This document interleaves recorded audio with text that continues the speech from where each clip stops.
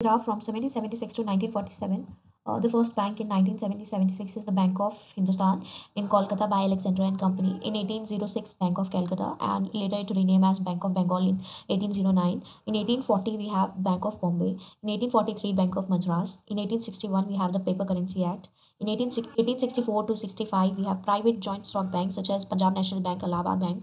In 1906 to 1920, we have emergence of new bank due to Swadesi movement, such as Bank of Baroda and Central Bank of India.